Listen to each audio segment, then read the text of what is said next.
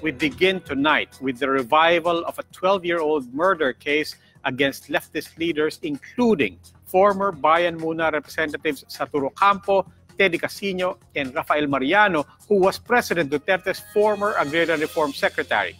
Worth noting, the revival of this case comes just days after the startling political comeback of former President and now Speaker Gloria Macapagal-Arroyo. It was during Arroyo's administration in 2006 that the murder cases against the leftist leaders were filed. News 5's Kay Imson has the story. A 12-year-old murder case has come back to haunt four former party list lawmakers. A Nueva Ecija court has issued arrest warrants against former Bayan Muna representatives Satur, Ocampo, and Casiño.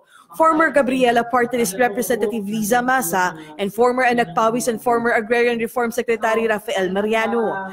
The four were charged by police for the abduction and killing of Danilo Felipe in 2001, Jimmy Peralta in 2003, and Carlito Bayudang in 2004. The victims are reportedly supporters of rival party list Bayan. The camp of the former lawmakers claims even the judge thought the case was problematic at the start. Kami ay confident dun sa grounds ng aming motion for reconsideration. At kami ay sana ay umaasa na talagang titingnan ng pangalawang beses ng judge yung aming yung motion for reconsideration at sana ay baguhin niya yung kanyang huling order na may finding ng probable cause at saka issuance ng warrant. Supporters of the four gathered on Friday for a show of support. The cases were filed in 2006 during the administration of former President Gloria Macapagal-Arroyo. Now that Arroyo is back in power as Speaker of the House of Representatives, the accused say it is hard to believe in coincidence. We may consider it as a coincidence, pero sa akin po, bad omen eh. Masamang pangitain na kasabay nung pagbabalik niya sa kapangyarihan as bagong House Speaker, ay siya rin namang pagbangon ng mga cases na pinayag niya, yung persecution cases na pinayag noong panahon niya.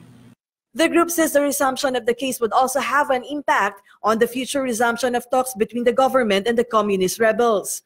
Mariano and Maza were originally nominated by the rebels to be part of President Duterte's cabinet until they had a falling out last year. Gusto ng administrasyon dito sa Pilipinas gagawin ng peace talks. Pero paano na natin gagawin ngayon yan kung makikita niyo naman yung mga progresibo under threat of arrest, di ba? So, hindi talaga siya maganda. The four accused plan to file their appeals on Monday to quash the warrants of arrest and dismiss the 12-year-old case. For News 5, I am Kay Imson. We are One News.